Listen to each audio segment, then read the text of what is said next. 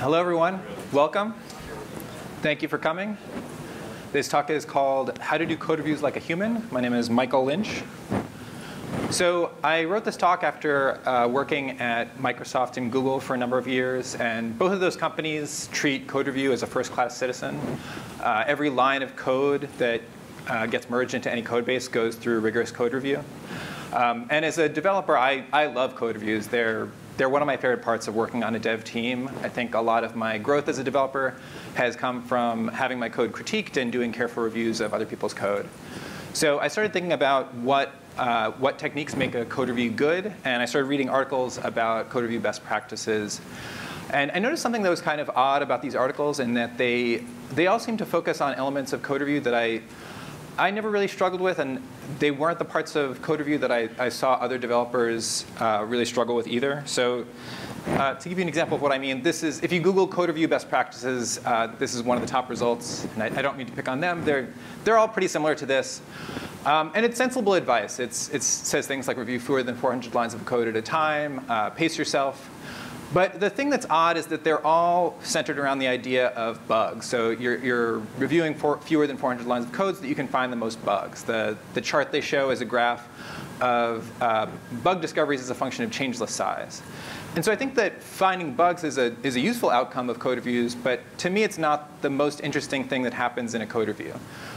For me, as I mentioned, I think code reviews are a great tool for learning. And I think it's also a social and kind of a bonding activity among teammates. And so focusing so strictly on bugs, to me, felt like it was missing the point.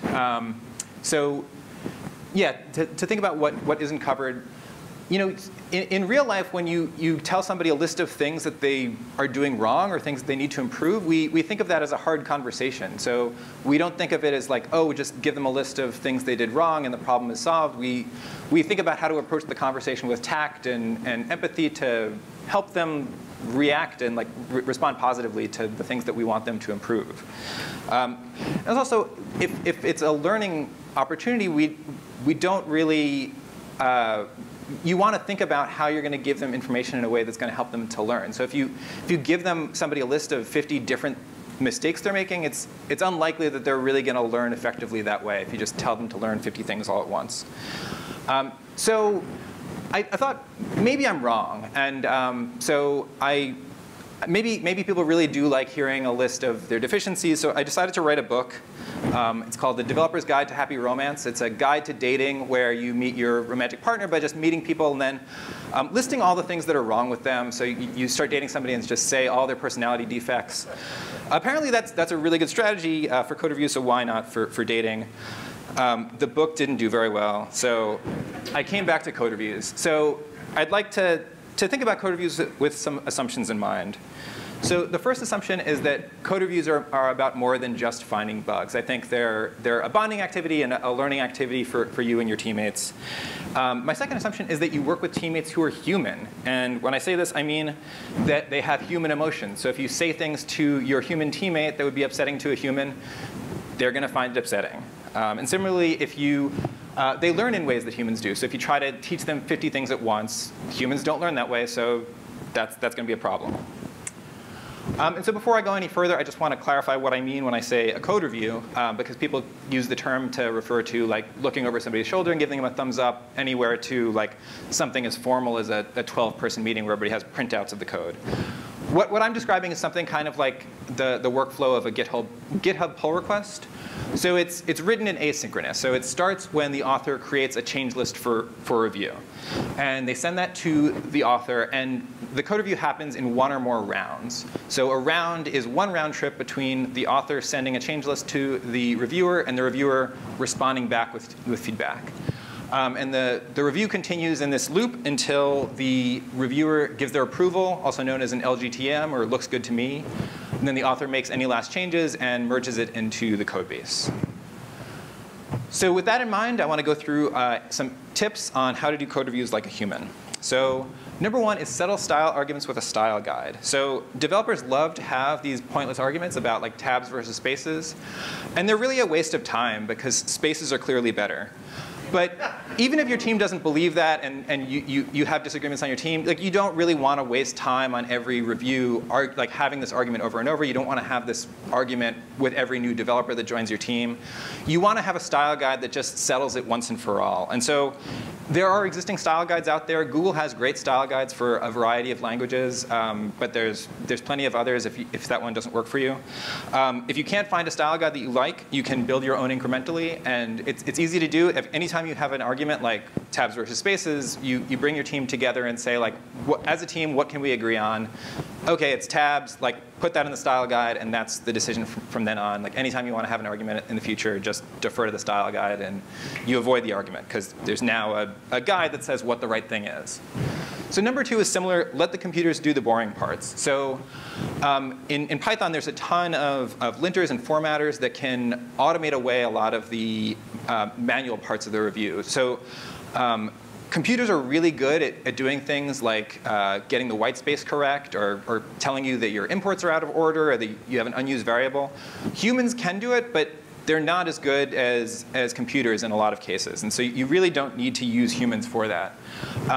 The big advantage of that, if you can automate a lot of your style rules, it creates a really tight feedback loop for when people join your team and they're trying to learn your style and the coding conventions in the code base.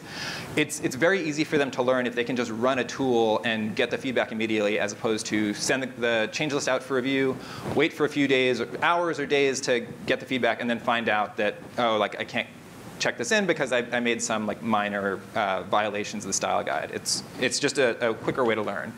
It's also healthier for your teammates to, if they're going to get frustrated over pedantic rules, it's healthier for them to say like, oh, stupid Pylint, instead of like, oh, stupid Anna for like holding up my code. So just like it's easier for them to, if they're going to be mad about the pedantic style guide, let them be mad at the tool rather than the person. There's also options for doing like code builds and running unit tests in continuous integration instead of like having a person do this. So 10 years ago, when I was a developer at Microsoft, we would do these things called buddy builds, where during a code review, your teammate would send you code. You'd have to create a clean source tree, merge their change list into that source tree, build it, and then report back whether it built. I really hope they're not doing that anymore, because that's crazy. That was a huge waste of time. And fortunately, now we have tools that do that really well: CircleCI, Travis CI, Jenkins, whatever. Just as long as it's not humans. Yeah, so don't use humans for that.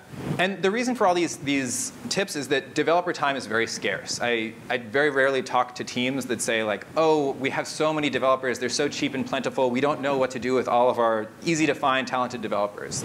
If you have developers, like, you really want to use their time well. And beyond that, developer focus is even more scarce. So if you have a developer that works 8 hours a day, they probably can't write code and do code reviews for the full 8 hours a day. Just logistical problems aside, like you get burned out. And it's also just in terms of focus. If you have to do a code review and there's 80 things for you to look for, you're going to have a harder time finding those things, as opposed to if you can eliminate like half those possibilities because you can trust that tools will find those things. So if you know you don't have to ever worry about unused variables or white space because the tools will find that for you, you can focus on the things that only humans can figure out. Like, is this architecture intuitive? Is this class well named? Those are things that computers can't do. That's going to change soon when machine learning takes all of our jobs. But for now, like, you need humans for that. And so you should reserve that for just humans. So number 3 is be generous with code examples. So think about when the author is sending a change list for review. Sometimes they might be under a deadline. They're trying to get code checked in. And in theory, everybody wants to get the code to be as good as possible. But if you say, like, oh, you have this 20-line function. If you use this slightly better API, you can do it in 18 lines. They might get annoyed. It might seem like instead of being like a supportive teammate, you're a pedantic gatekeeper. And you don't want that. You want to show your teammate that you're trying to be helpful. And so code examples, there's no reason that you can't just show the code that you're talking about. So if you have a better idea, if you have an idea for an 18-line function using a slightly different API, you can just write that and show it to them. And that builds a lot of trust between the author and the reviewer, because it shows that you're not trying to be the gatekeeper. You're willing to do heavy lifting and donate some of your time to help your teammate out and make their change list better. And so just to give you an example of that, because I've just told you that it's nice to give examples. So if you're an experienced Python developer, you might look at this code, and if you were doing a review, your first reaction might be to say, you can simplify that with a list comprehension. So it's generating some URLs. But if you're an experienced developer, you see that's a problem that list comprehensions were sort of made to solve. So if you say that and your teammate wrote this code for you, it's likely that if they wrote the code that way, they either don't know what list comprehensions are or don't feel comfortable enough using them to know how to use them to solve that problem. So if you just said that to them, now they feel like, oh, now I have to spend a few hours researching list comprehensions and understanding how I can apply that to this problem. But it's like slightly more effort for you to just say, consider simplifying with a list comprehension like this. And you just show them exactly the way to solve the problem using list comprehensions. So that gets them unblocked really fast and shows them exactly how to use the technique that you're advocating. So number 4 is never say you. And this is one that I kind of get some pushback on. So bear with me and see what you think. So for example, if you say in a code review, you misspelled successfully. So you in this room can hear that I said that. You can hear that my tone of voice, and you can see my face when I say that I'm not saying in a cruel way, and it doesn't sound like I'm bullying you.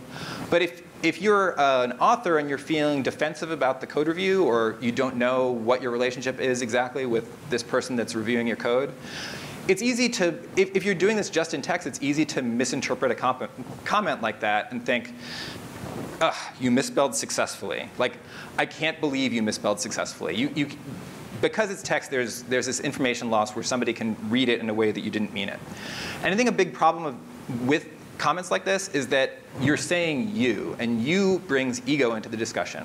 So in theory, you would want the code review to be a perfectly objective discussion, and it doesn't matter who came up with the idea. It's just whatever the best ideas come out of the discussion are what go into the code. So you want to focus on the code, not the coder.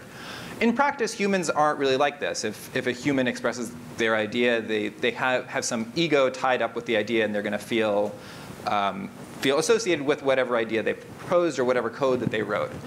And so you can avoid reminding them of this ego if you just avoid saying you in your code comments. And it's very easy to do this if you can just write around the you. So my first technique is just always to, instead of say you, to say we. So instead of saying, can you rename this variable, you can just say, can we rename this variable? And what I like about this is that it reinforces the team ownership of the code. Some developers think of the code as like, I wrote this code, so it's mine, I own this code. When really you don't. It's the team that owns the code. If you're out sick or you leave the team, it's not you that goes on maintaining it. It's the team in some way or another. And so saying we reinforces this idea and says that this is a collective effort. We are making decisions about how to make this code as good as possible. The downside of this is that sometimes you can sound a little silly because like really you as the reviewer aren't really doing anything. If you say like, can we refactor this class? You as the reviewer aren't doing anything. It's the author who's going to do it. So sometimes you can sound a little bit ridiculous because you're advocating work that we are going to do that you are not. But between like sounding a little silly and avoiding ego, I prefer to sound a little silly. But if you don't like the we, there's a lot of other ways to avoid that. Just remove the subject. So suggest rename this variable. Passive voice, variable should be renamed. Or what about renaming this variable? I think they all express the exact same idea and just leave out the you and eliminate this opportunity for misinterpretation. So frame feedback is requests, not commands. So what's odd is that you would expect, because it's a sensitive discussion, you would expect people to be more polite in code reviews than they are in normal discussion. But in practice, I found it to be the opposite. People tend to be a little bit more rude and brusque in code reviews than they are in real life. Like, you would never say to your coworker, hand me that stapler, then fetch me a soda. But I see all the time people will say, like, rename this class, move this to a different file, where like, it's the way that you would speak to a subordinate and not somebody that you see as your equal or your peer on the team. So comparing the same idea in two different framings, so like move the food class to a separate file, it sounds a little bit like bossy, whereas opposed to if you frame it as a request, can we move the foo class to a separate file, it feels more collaborative. Like you're making a request of them. People like to feel in control of their work, and so when you frame it as a request, it lets them maintain that autonomy.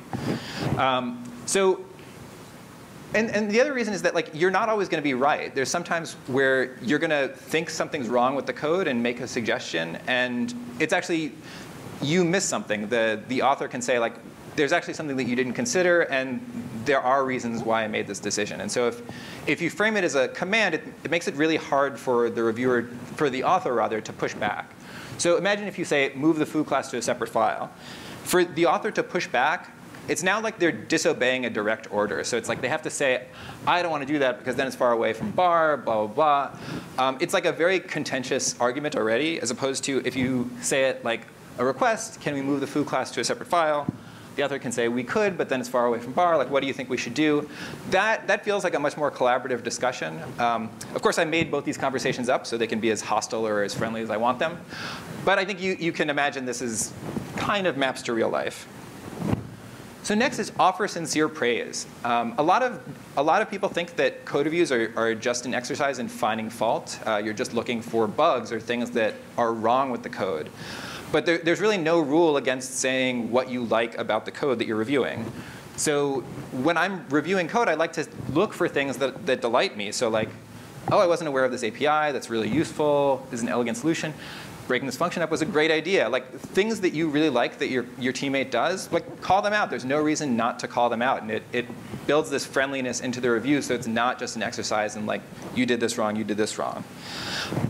The other benefit is that it helps for learning. So if you've seen your teammates struggle with something on a previous review, like maybe they have trouble writing code comments in a clear way, and you see that on this change list they've done a really good job, you can say like, this is a really concise, clear comment. This is like great job. And so they recognize that they've put effort in, and it's being recognized. So that helps bring trust to the author and the reviewer.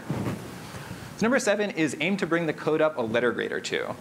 And so when I say this, whenever I get code for a review, I give it a letter grade from A to F. And I do this in my head. I don't tell the author this is a D- change list. And so A is code that's amazing. It's code that like I can barely think of anything to fix because it's in such a good state already. And F is it's either functionally incorrect or it's so unintelligible that I can't tell whether it's functionally correct or not. So I used to think that like, why not just make the code as best as it can be? Like, if I have ideas to help, if I got it as a D, like, why not just do everything I can to bring it up to an A? So the problem is that developer patience is finite. So if you send me a code review and you expect to be done in half a day or a day, and it's 2 weeks later because I have some new idea in round 20 of a code review for like how to reduce a line of code in the class, like you're going to be really frustrated and you're probably going to hate me and you're not going to be taking my feedback in good spirit. And the stress level increases the longer that you go in a review. So if you are in week 3, you're just like not in a place where you're open to feedback anymore.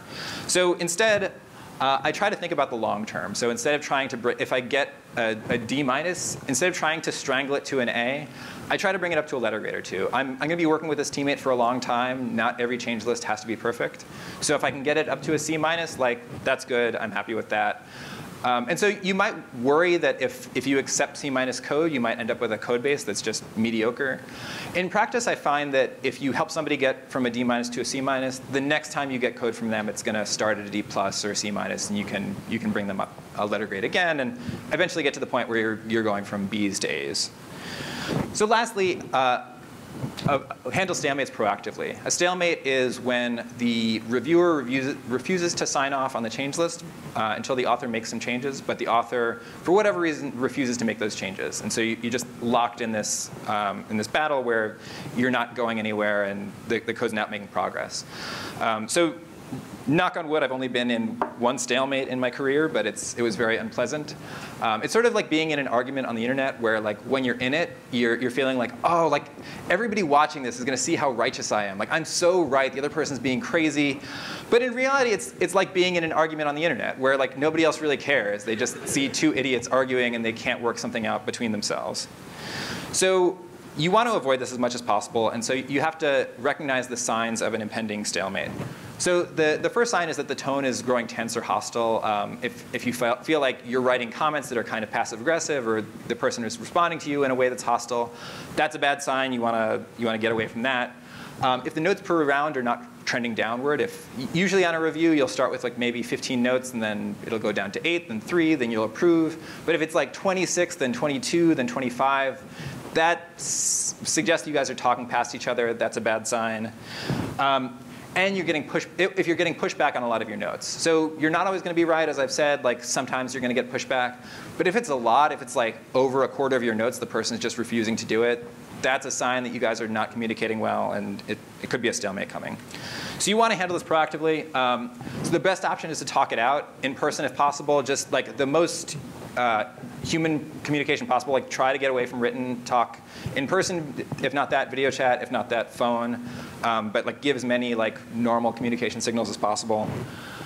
It could be like because it's a design decision that's bigger than the two of you. If you're talking about like the change list moves from like MySQL to Postgres, like that's a big decision that shouldn't just be in the hands of the two people that happen to be on the review. Maybe it requires a design review, say like, hey, maybe we should bring this team to the team and discuss as a whole what we should do. And if those two don't work, you're left to either concede or escalate. And by concede, I mean just say like, you say like, this isn't the way I hoped it would go, but then you just hope for a better outcome next time. You're not going to get this one perfect. And if you really can't do it, if it's like introducing a security vulnerability or like horrible user data loss, then escalate to like a tech lead or a manager and plead your case to them. But if that also doesn't go your way, you just have to like take it and hope for a better outcome next time. Because if you just stay in it, it's just going to get worse. So after a stalemate, the best thing to do, like it's probably not about the code itself. It's probably more about the relationship. So you want to talk to your manager, see if you can, like he can help repair the relationship. Take a break from each other if you can avoid sending each other change lists for a little bit. Study conflict resolution. I liked crucial conversations training a lot. I think those are really useful. So these are just to review again, but I've got a minute. I want to wrap up. There's no single right way. All the things I've talked about are just tools, different options that you can use during a code review. And it's really going to depend on like your team, your personality, and the personality of the person you're reviewing for. And so these are all just different options. Just the best thing you can do is be introspective and cognizant during the review of, like, are my techniques working? Am I generating tension during this review? Am I getting the code quality to the level that I want? So that's it. This talk is based on a blog post I did. If you want to Google human code reviews, you can see a bit more discussion. That's my email and Twitter. And if you want to access the slides, they're online at that link. But yeah, that's all. Thank you so much, everybody.